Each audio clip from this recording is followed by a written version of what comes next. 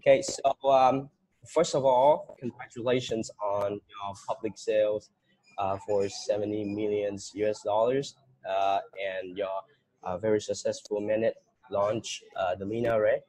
So congratulations on that.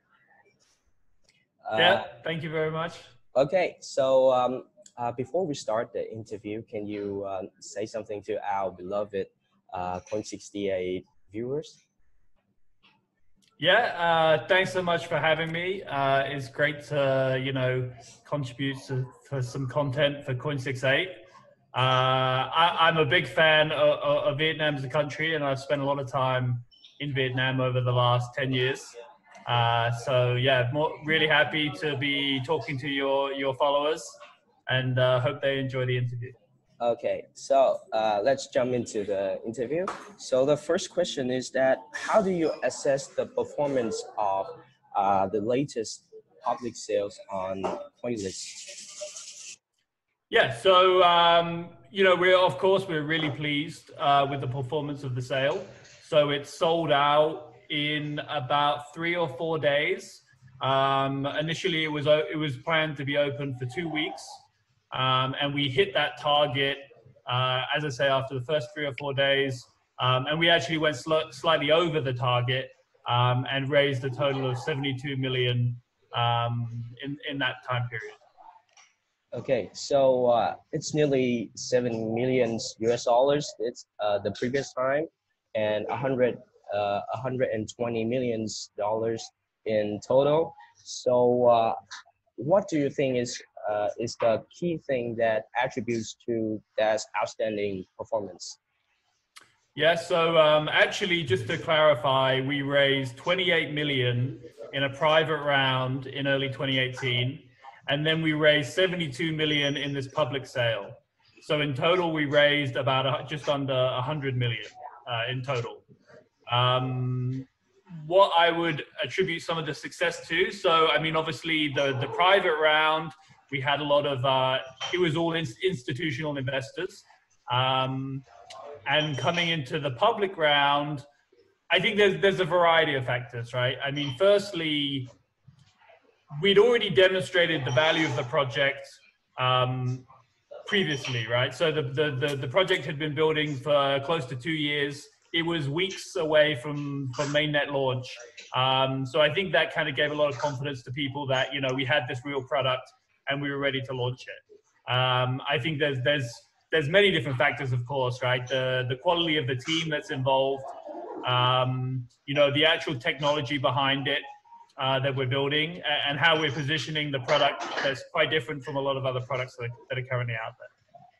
Okay, so the next question is about your future plan. So how do your team decide to allocate and spend the fundraisers from the previous sale? Yeah, so in terms of the token allocation and things like that, we have a pretty big document explaining, the different funds within the token ecosystem and what those different funds will be used for.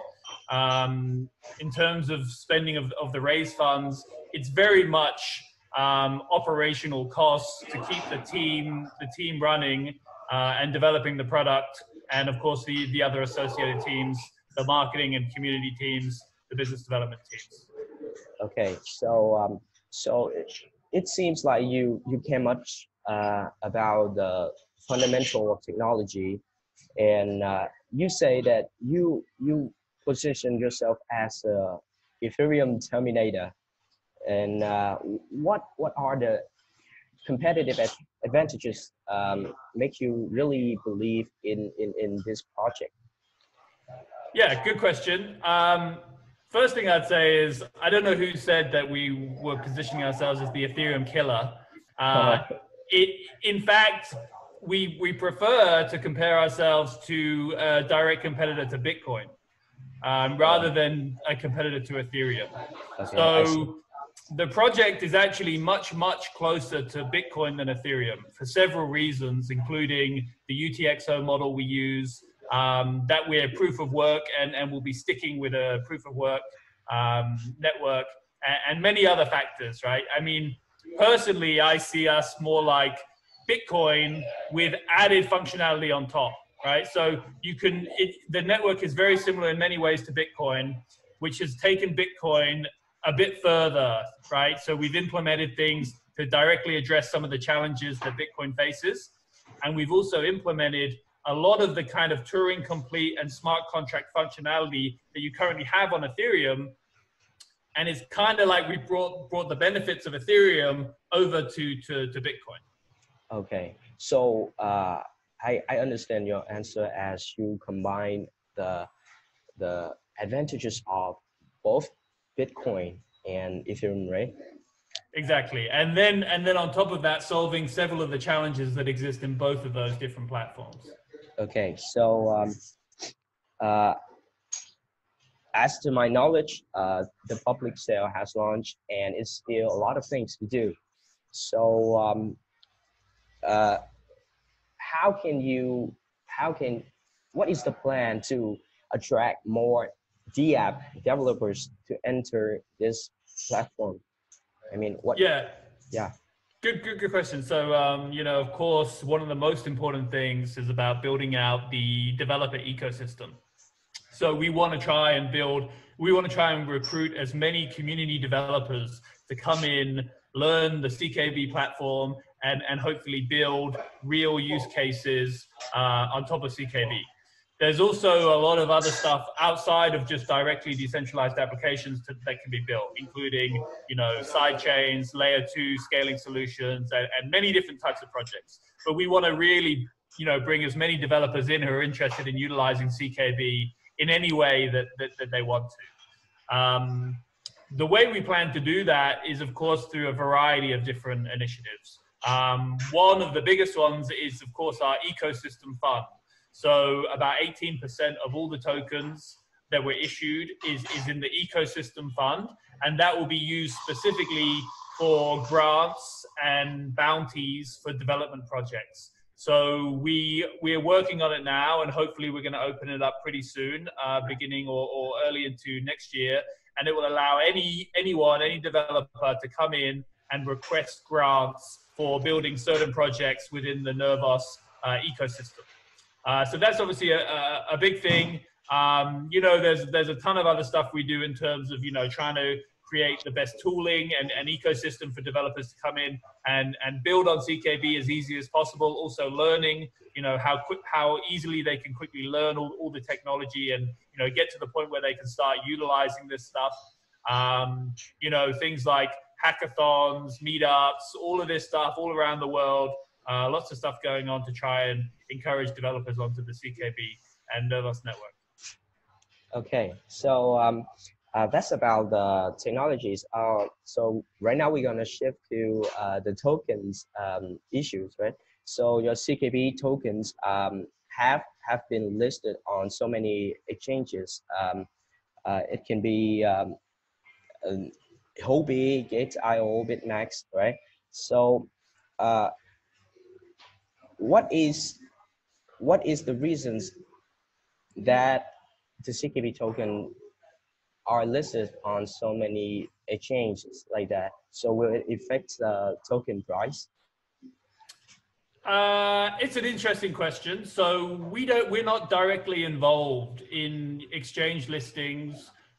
We don't go out trying to get our token listed on exchanges. The reason why I guess so many exchanges have listed the token are because they see it as a very credible project. And so they think there's a lot of benefit to that. I mean, I can't speak to why a specific exchange would decide to list CKB other than, you know, we're obviously a pretty big project that's just launched the mainnet. So maybe they think it's a good idea for them to list it. That's pretty much the only answer I can give you for that. Okay, I see. Okay, so the last question is that what is your plan for Vietnam market, especially because I think that in this market we have a lot of talented developers in blockchain industry. So what is your plan for this specific market? Yeah, so, you know, I think Vietnam is a great country and it's got a very large developer kind of community, right? Not just in blockchain, but Yeah. but kind of generally. So of course we see Vietnam as a really high value market for CKB, and we're already doing certain initiatives here to try and create awareness for the project, and we want to keep doing that, right? So I mentioned the grants program earlier, so of course that's open to anyone worldwide. And we also, you know, we love Vietnamese community members who want to contribute to the project in any way, whether that's through development or whether it's through creating community groups, helping kind of teach people about Nervos and CKB, spread the word and that type of thing. We're always encouraging those types of people. We've been doing several meetups in Ho Chi Minh and Hanoi, and I believe we'll be continuing to do that. Obviously, you know, working with media guys and publications like yourself is, of course, one part of that as well. And we're hoping to just keep moving forward with that type of direction and slowly grow the community here in Vietnam. Okay, so so that's all for our interview today. So one more time, thank you very much for joining us today. And I hope that Nervos will achieve a lot more success in the future. So one more time, thank